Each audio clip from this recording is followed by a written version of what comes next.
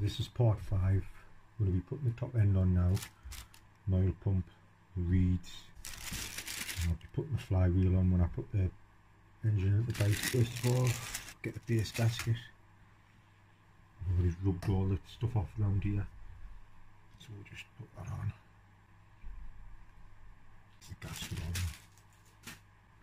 Now get the little ends and just lube the little end bearings up.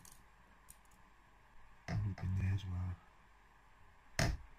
And just slide the little end in. Now get your piston. This is 57.90. You get your circlip. We'll put this circlip into this side. So the circlip's in that side.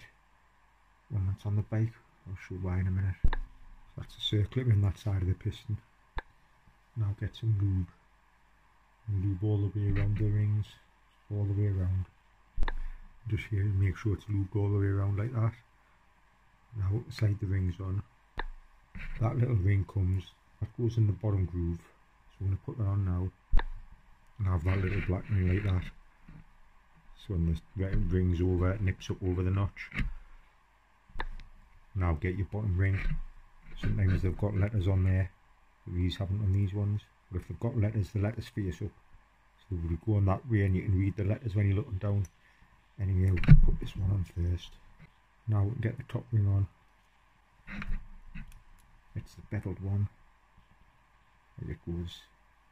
If I'm holding it there and I look at the outside, it goes from the outside, like down, like that. Anyway, push it into the groove. Slide it all the way around. That's that one on. So now we've got the piston, we've got the rings in, we've got the circlip on that side. We've got the pin in there. I'm going to put it there, the piston now. That's the back of the piston. You've got the two notches. Then both nip up to go into your piston. So that one there nips over that little notch. And that one there nips over that notch. Like that, so it's flat. And then it slides into the piston. If you're ever working on, it slides into the barrel, I mean, if you're ever working on a bike and hasn't got the point, just remember these notches is also at the back of the piston. So anyway, we're gonna nip them and get them into the bottom of the barrel. Now that's the piston in with the rings in properly. Just see it over that little groove there. Up there in any form. Anyway, that's why I put the circlip in that side. You can see your little end bearing through this hole here. And see it just slot it in. Just pushes in. We'll put that circlip in the other side of the piston now. That's the circlip in. Now we'll just slide the barrel down. And that's the barrel on. So now we can put the 4 bolts on, 4 nuts. Don't forget to put your clutch cable arm on. Just get these 4 bolts on, tighten them up. That's the barrel on. It's the 3BN barrel, which is on the 88 to the 1997 models. The newer ones are 3MB00 and they're the nickel plated ones. These ones have got a steel liner in. You can rebore them up. This is rebored all the way up to 5790. But these barrels come as 56.4 standard. The new nickel ones are just 56 as standard, the 3MB00 barrels. So anyway, we're going to get the cylinder head on now. So first we're going to put the head gasket on. 3BN Yamaha one. A lot of people have asked us when they get the bikes rebored, do you have to open this part of the gasket up? This is going to answer it. That's it there. You just leave your gasket, that piston's top dead centre there. That's not touching the gasket. So you can just, your gasket's alright, you can just leave it. You don't need to open that down. Right, now we're going to get the cylinder head on. So now we've got 5 washers. Just put them on. You've got to put these on, because if you don't, the bolt head comes through the top of the dome and splits through. We also use dome heads as well, because it protects the threads from water. So just put these on, tighten them up.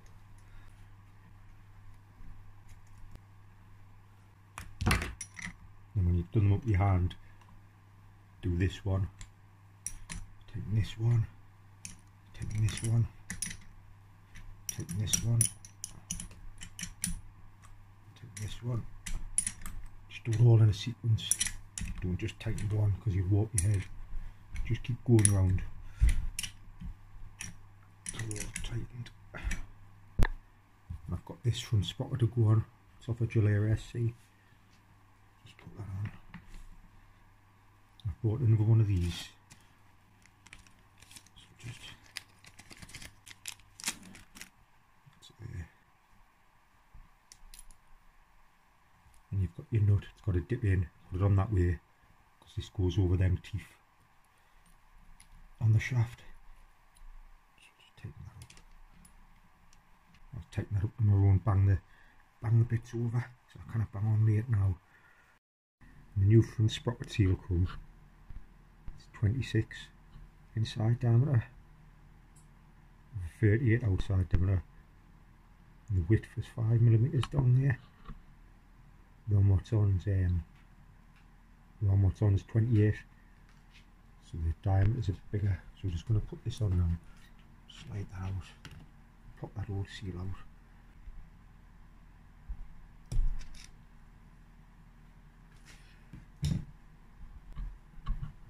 Yeah, 28, so we're just going to fit the new one in.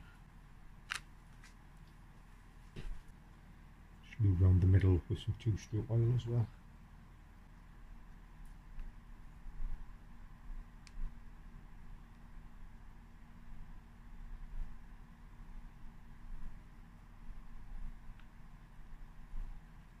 And just slide the collar back on. Now I'm going to put the power valve in. If you can see on there, it's all weighed down on there, and the piston's a 57.90. So I'm going to put this half of the power valve in on the other side where it's all weighed and show where the piston's hitting, because I'm going to have to grind all this down. So let's get this down to you now. That's that side of the power valve in. Then with the rub marks, and with it having a big piston, you'll see the piston come up here. Trying to kick start it. There's the piston there. If it'll zoom in there. Look, it's jammed there. I can't kick it down anymore, I'm pushing on it.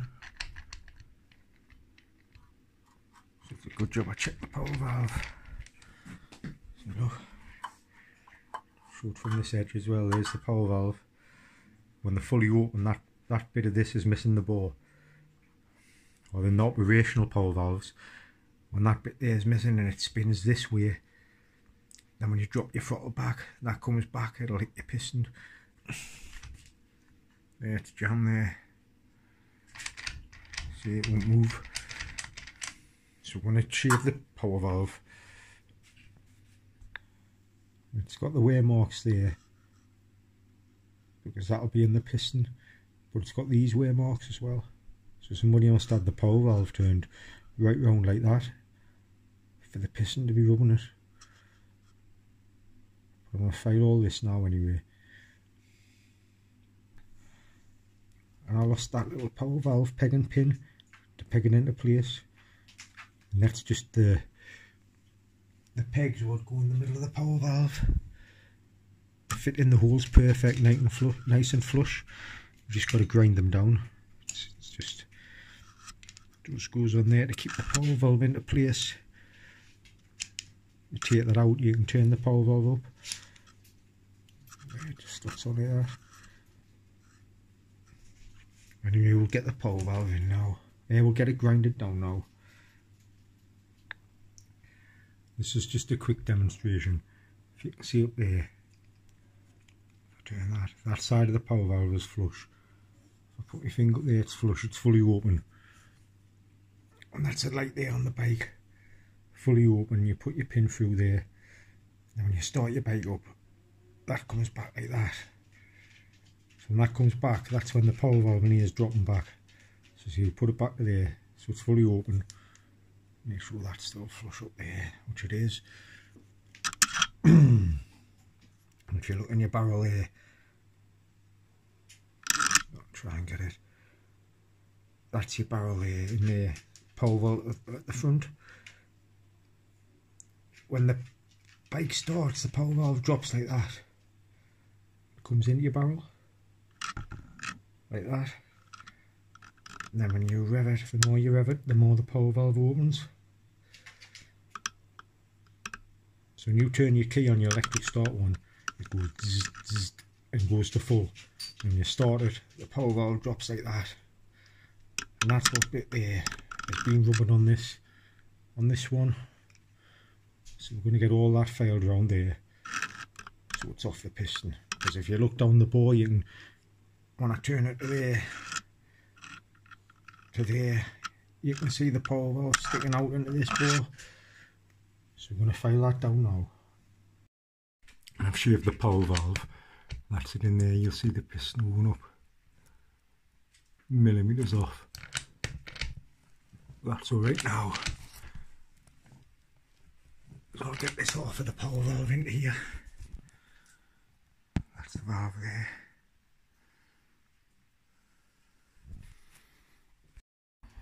Now we can put the thermostat in, because this didn't have a thermostat. So just put that rubber ring in first. Put the thermostat in. Got a gasket somewhere else. So we'll put the gasket on. Just put the water pump housing on as well.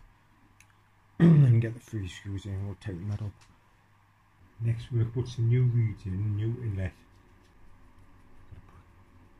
Bolt in there with a washer on. I'll put the end cap on the other side of the power valve. This gasket here, they don't make these anymore, so I've just made this out of 2mm gasket paper going around there. And I thought these took 2 seals like the new power valves. They only take a gasket and 1 seal on the finders. And they only take that 1 seal and end cap. Like the new ones take 1 here and 1 on the other side of the power valve. So just remember that, because I ask a few people about that, because I haven't done many of these power valves. I've just done the electronic ones. But anyway, we'll get that on, all these on, what I've just said. Now it's nearly ready to put in the bike. I'm going to put the reeds on now. Just got the gasket there. Take that turret out there. Just put that on. I'm going to put a new inlet on as well. I think the one I took off this was rough. I'm not sure. I'll have a look. But I'll probably put a gun on anyway. That's the reeds that was on.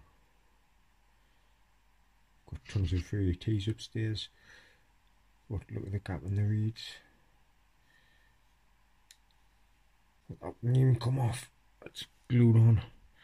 See the glue down there. Anyway, I'm going to go and get a new inlet as well. And I've just brought this engine down because I'm going to strip it tomorrow when I'm going to take that inlet off it. The reeds, I was going to use them. Still got the proper Yamaha gaskets on, but I'm going to strip this tomorrow. So if anyone needs any parts, good parts, clean parts, let us know. Good clutch arms and stuff. The casings is off of 2010, so you could put them in your DTRE 2007, 2006. Crank, mint flywheel, starter motor, clutch casing, good gearbox in it, very good gearbox in it. Instead of putting a 20-year-old gearbox in, you'd be putting these gearboxes in that out of these. That's what I always do. That in and off, stop talking, and put it onto the bike. Good thing as well, I always blow down that little tube just to make sure 2-stroke oil is coming down that little thing there. Right, we'll get this on then in the reeds.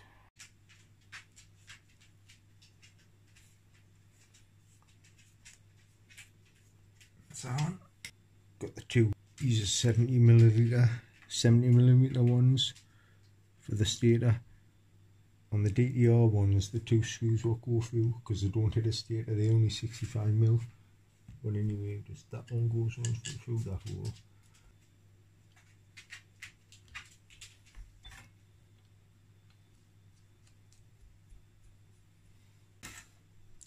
Right, next I've just took this bar off that engine now and then the floor when I'm stripping them out. So now we'll put the coolant bar on. I've got a rubber ring. Just put the rubber ring over there. We'll tap that in with the hammer shortly. I haven't put the bracket in, so I'm going to take that big screw out, attach the bracket to it. That big long one behind this wire here. So that's the long bolt out of that casing. And I've got that little bracket. Water fits too off the cooling tube. So we're going to find out how it goes.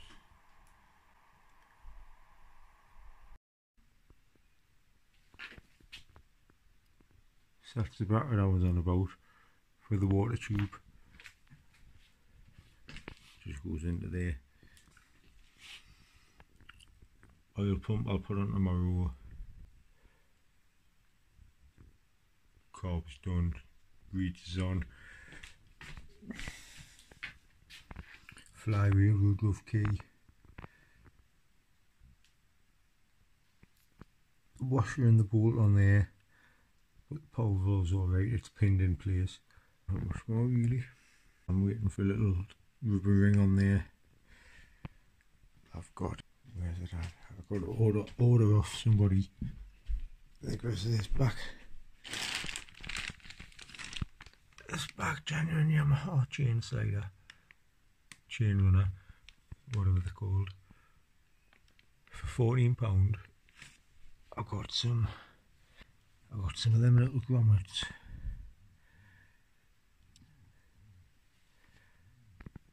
And they fit on them screws, what fit in the side casings, and funny screws. No more grommets. I've got a ton air filter for this one. Some stickers here if anybody wants them. Just messages in the comments and you're just gonna have them. It's coming on good. Put the mud guard on now. A few more bits and bobs I'm waiting for. I've ordered one of them. Back brake needs bleeding. It's the mud guard I got. I've got one indicator.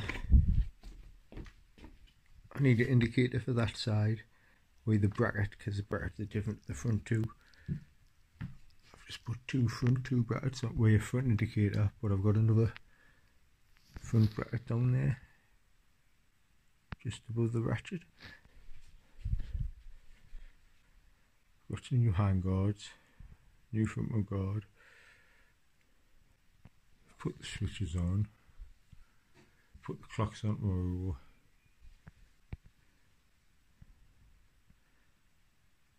I don't know if I've just said I've got them white hand guards. I've got the radiator guards are there. They're the original ones, but they're a bit scratched and faded. I might try and restore them.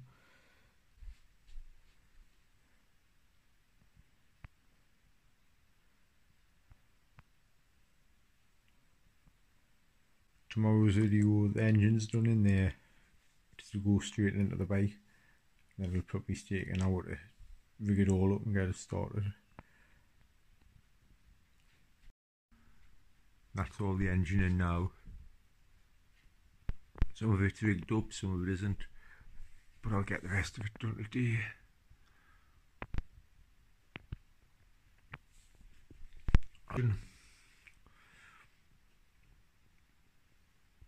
The other part will be probably out today, because there's not much to do to it now. I still have to wait for some bits, but I can get it built up ready. I think I got a carb repair kit coming, and some bolts and a few other things.